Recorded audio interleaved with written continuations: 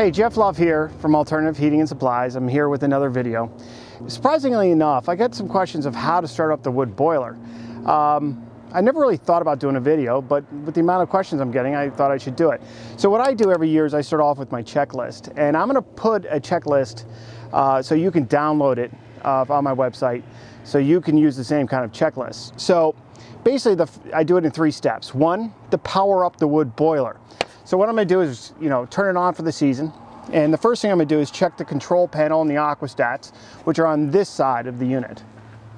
Okay, on this unit, the aquastat is on the side. Now every unit is a little bit different. They have them on the back, the side, the front, but in this case it's on this side. And I've already powered the unit up. It's already coming up with, in this case, the Woodmaster has LA and a DA alarm, and DA stands for door alarm and low alarm. What these aquastats were originally designed for were cooling systems. But they work fantastically with the wood boilers too. It's just you program them differently. So in this case, my aquastat is right. My temperature is reading correctly. So I know that's the first part is done. Check. Then I'm going to check the fans. Now what I do for that is you simply hit this. In my case, I'm going to hit the set button. It's going to give me REST. It's then going to fire off as soon as I turn on my fan button. So I know the fans are working. Now, just want to do this just to make sure everything's a go. I'm also going to be checking my ETC panel to make sure my water level light is on. In my case, that's what I use. Some of them have indicators on the side with little tubes that read the water levels. And so in this case, I'm going to show you the front of my wood boiler to show you the fan. So now I brought you back to the front of the unit. And the reason I did this is because I've actually cut out the main cage here and I put a piece of plexiglass. The reason I do this is to show people how a wood boiler works when they come to my location. So in this case, I wanted to show you, you can see the fan through the plexiglass. And in my case, the Woodmaster has a fan cover with the laminated solenoid that lifts it up and down, and I'll show you. So when you do this, you can see how the fan lifts up, the fan cover lifts up, and the blower goes on. So I know that unit is functioning properly.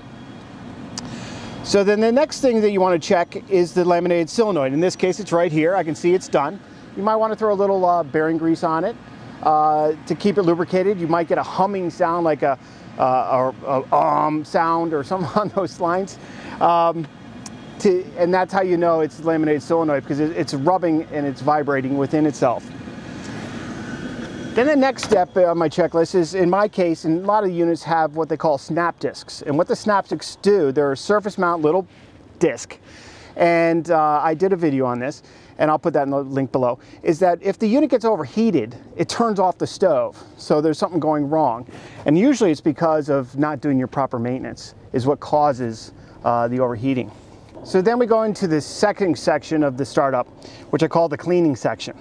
And there's 3 areas to clean, which is really quite simple. The exterior of the unit, keeping it clean. I personally like to try to keep it as clean as possible. I did kind of a quick job here. It's freezing out here right now, so I did it real rudimentary and clean. You have the water jacket, and there's a couple ways to clean that. You can use a flush or a cleaner that I sell, actually. It's CF205 with some white vinegar, and that's a good way to clean the water jacket. And then you've got the inside of the burn chamber, which you're going to clean off the creosote and all that stuff that you can reach. I really don't worry about the inside of the burn chamber. It's really not that important. And then we go into the maintenance of the wood boiler. So once you've done all these things, then I make sure all the maintenance is done. In my case, you got the water treatment. You make sure the conditioner or scale or rust inhibitor or boiler treatment's in the unit. You want to make sure your fan covers, in my case, are nice and new and clean. Even though they look fine, you still want to replace them yearly. And I encourage you to follow that, because everybody's like, oh, they look fine. But if they fail, and they're made out of rubber, so they lose their elasticity, so they don't make a nice seal on the fan, you'll start going through your fans because they'll stop working, because the creosote builds up in the fan because the flapper's not getting a nice clean seal on the fan, and air's flowing through back and forth, which is putting creosote in the fan, which makes the fans go bad prematurely. If they stick open or fail, your unit boils and it overheats the unit. So that's catastrophic failure. And you're going to spend about $1,000 worth of parts of rebuilding the electronics parts of these boilers. Okay, then you want to lube any of the moving parts, hinges, or anything else you want to do. And then one of the other important things is the fire rope on the inside of the door. I've shown that in several videos. And then once you put in the new rope, you put a little silicone in there, put the fire rope in, and that holds the silicone in place. But once you're done with that, make sure you seal around the chimney on top of all your units. Now, some boilers, most of them, have the chimneys come right through the roof. What happens here is the moisture in the wood and everything else drip over the chimney and come down, pick up creosote as they're coming out of the chimney, and they drip down past the roof where the silicone bead is, and if it gets by that, it creates kind of an acid, and then it goes past the roof and sits on top of the barrel, which will rot the chimney right off your roof, right off your wood boiler. And this is a big problem with all makes and models because it's such an acid with the moisture and the creosote. It creates a very aggressive acid which eats the steel quite rapidly. So once you've gotten all that done, lighting the boiler is really quite simple. There's a couple things that a lot of people don't understand happen though, is if the water in the jacket is cold, let's say 60 degrees, and you're lighting a fire on the inside, that chamber is getting hot, but the water is still cold. So it's going to give you a condensation effect where it's like a glass of cold water on a hot summer day. It'll actually start to drip on the inside of your barrel as your fire is getting started. So what I do, and here's the funny thing is I let this thing go out since yesterday. I cleaned it out and I only had a handful of coals in there, and I started prepping everything and it's relit again. So I'm going to try to start this up because the units work so effectively. So excuse the smoke, we'll let it air out for a second.